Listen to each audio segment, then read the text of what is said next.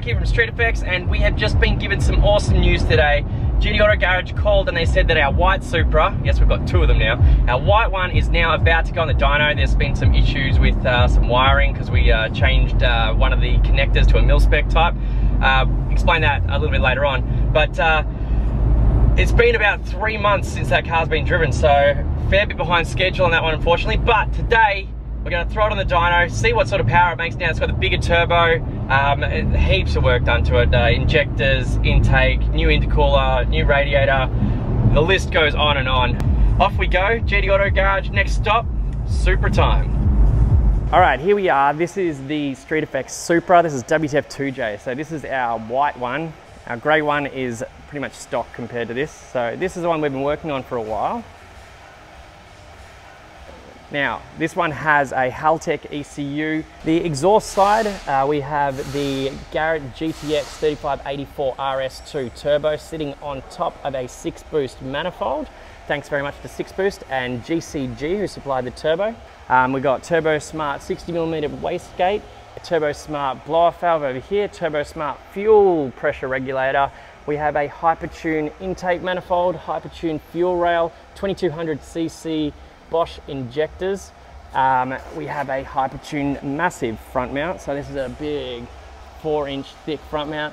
We've got all those Wiggins clamps, which unfortunately are very expensive, but they look pretty cool and they're very secure once they're on there. HKS cam gears, HKS timing belt. Now along the top here you will notice that factory, they weren't a sequential ignition system, so they only had 3 coil packs. These have been changed to 6 R35 GTR coil packs. Now those are on a custom billet bracket thanks to Southam Engineering, and that meant that that's primarily one of the big delays that we've had because we had to rewire a lot of what we'd done before, so I had to do a fair bit of extra wiring. It's not finished yet, but you can see we've got a billet Southam Engineering plate there that allows us to run a mil-spec connector front and rear, so going through the firewall. That makes things far neater. So this engine is basically stock. The bottom end is completely stock. It had good compression before we started doing any modifications. I said I wasn't going to get carried away with this car, but I kind of got a little bit carried away. I didn't build the bottom end because obviously everyone knows 2JZs are indestructible. Not so much, I mean, they can blow up, but let's hope that we don't blow this one up. So bottom end's totally stock. The top end, so the head was rebuilt by Next Level Motorsport. It has Kelford cams, which are a 272-278. They have 9.95mm of lift. They are more of a race cam. Didn't really need anything that big for this because I'm not really racing it. It's more of a street car. But obviously, you never know, one day maybe I will want to get a little bit more out of it. Also, you'll notice that this radiator, we've got a PWR radiator. This is a first of this particular generation of radiator from PWR. Has 2 nice big fans on the back there. The catch can was made up here at GT Auto Garage, custom to fit that little corner there. Now suspension, we've got MCA coilovers, and on top of those we've got air cups from Stance Parts, which allow us to rise the front and back of the car around 2 inches. We're going to do a video dedicated to just that. In the back we've got a Cusco 2-way LSD thanks to Car Mods Australia. Rear brakes are stock, but as you'll see up the front, we've got a set of AP racing brakes thanks to 999 Automotive. Now the tyres, we have R888Rs, and of course the biggest thanks on this, we are obviously at GT Auto Garage. These guys have done an awful amount of work on this car. So now, to put it all to the test, we're going to run on the dyno and see how much power we can actually get out of this baby. The most we got out of it previously, so stock, it made 340 horsepower at the wheels. It was stock, but it had done the big turbo. I know, semantics, whatever, so it wasn't quite stock anymore. Standard boost though. Then we put the Haltech ECU on, made 450 horsepower at the wheels. Then we took it down to the quarter mile, we ran a 12.1. Now that all this work's done, I'm hoping that we can get it into the 10s, because you know, as Vin Diesel says, you owe me a 10-second car, and I think I put enough money into this to have achieved a 10-second car. So, like I said, let's get on the dyno and see how much power we can get down with all these mods.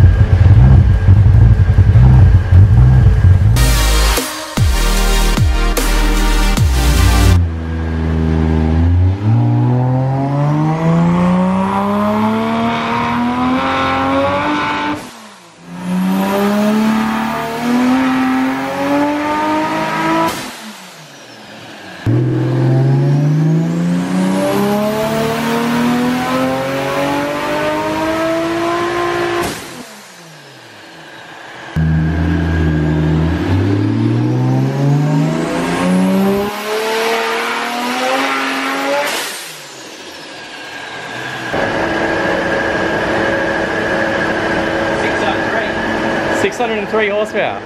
That's all right for 98. That'll do. Alright, so that's 604 horsepower so far on 22 pound. Stock bottom end, so we're not going to push any further on 98 fuel.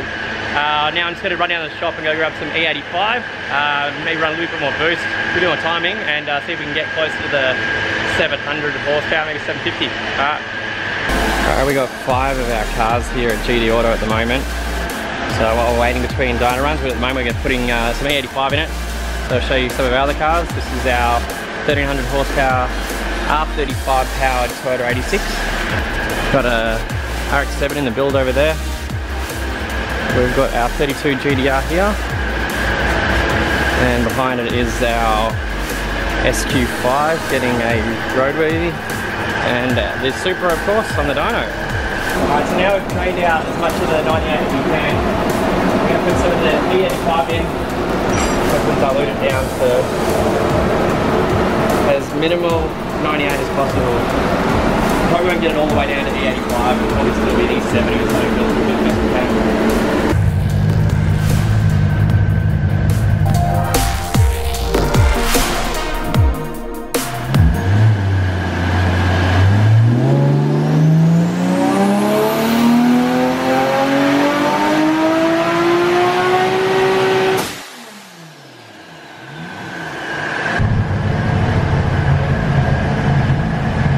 Same boost, an extra 63 kilowatts, which is nearly 100 horsepower.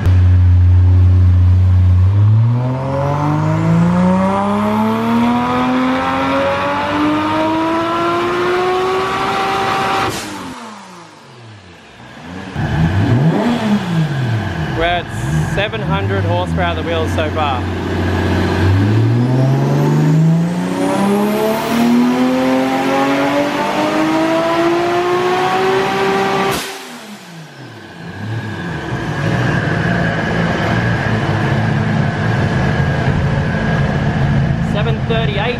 So 734 horsepower. What boost was that?